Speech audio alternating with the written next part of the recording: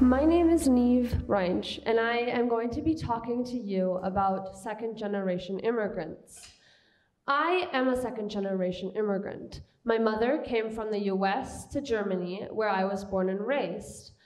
I firmly believe that having an immigrant parent and being a second-generation immigrant can not only change your lives, but the lives of people around you as well. However, this can only be done in a society that is not only open and accepting towards all, but also makes them feel like they are actually wanted.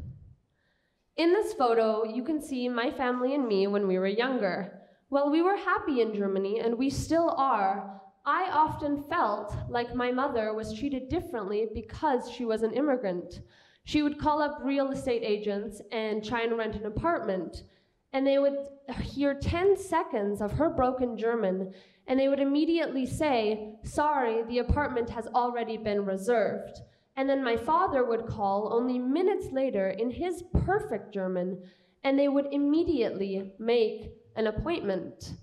I chose this topic not only because of this, but also because I think that having an immigrant background and being a second-generation immigrant is mutually beneficial to all.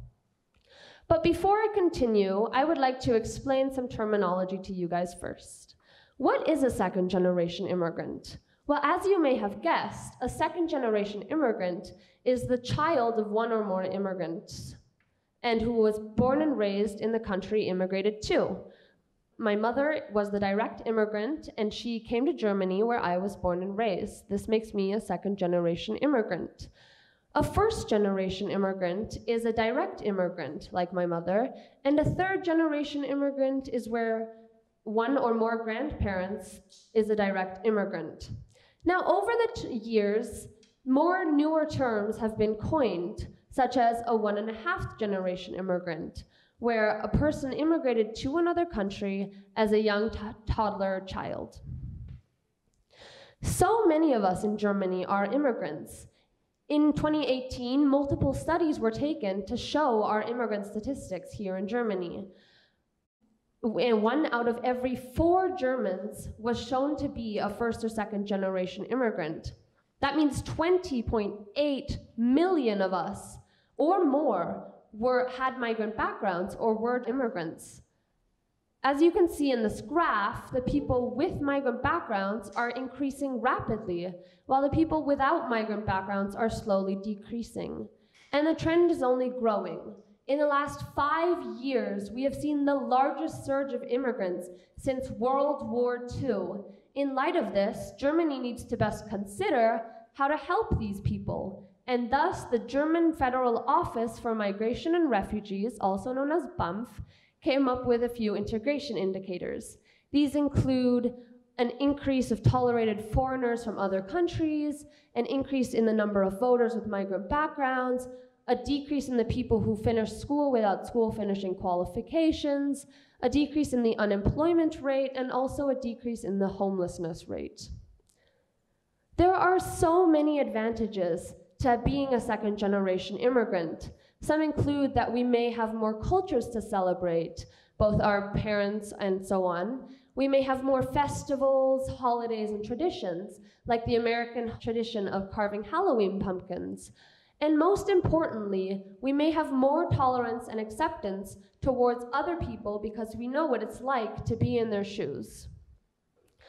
But how does having an immigrant parent and being a second-generation immigrant affect my life and my future? Well, I am bilingual, which means that I will probably obtain more job opportunities and study opportunities abroad. I have 2 passports, which helps with this as well. And having 2 passports, it means that I can claim diplomatic assistance in the US and in any EU member state if I'm ever in trouble. I am also very fortunate to go to the European School Rhein-Main, as this helps me feel like I fit in more, because I am surrounded by generation immigrants, both first, second, and third, daily, which helps me not only fit in more, but also helps me gain knowledge, acceptance, and tolerance towards other people and their cultures. Despite the numerous advantages, there are also some disadvantages. Many immigrants feel like they don't truly fit in anywhere. They are also facing discriminations on how they dress, their accents, their language, their ethnicity, their nationality, their religions, and so many more factors. But is discrimination actually rising in Germany?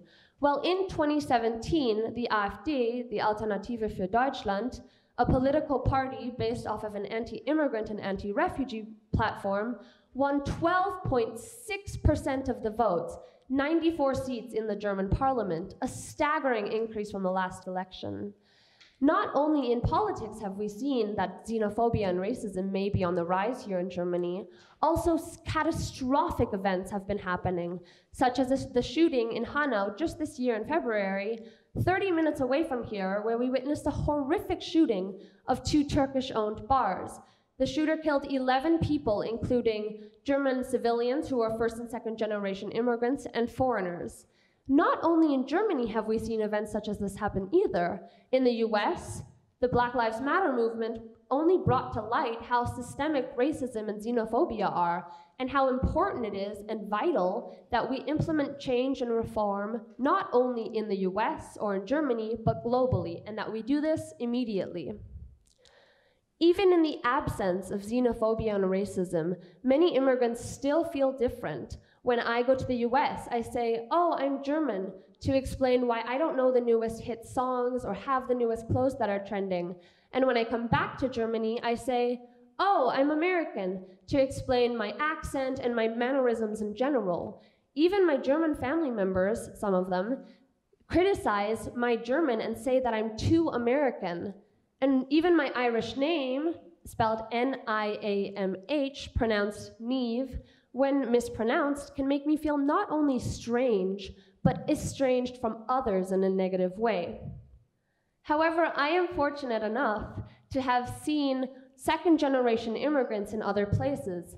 Before coronavirus, my sister and I taught refugees English at the local refugee center.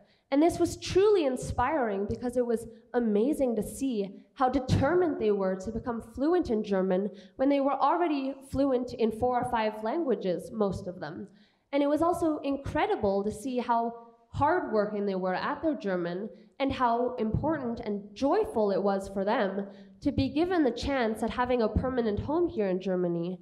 So when the borders open up again and the restrictions are lifted, I truly hope with all of my heart that we can not only integrate more refugees and more immigrants into our society, but that we can make them feel like they are truly wanted here. Thank you for listening.